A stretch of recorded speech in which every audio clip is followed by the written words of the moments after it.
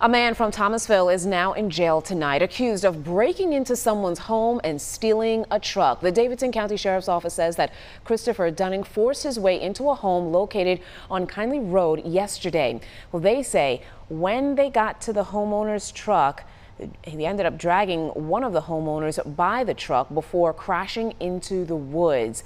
Dunning is being held at this time in the Davidson County Jail.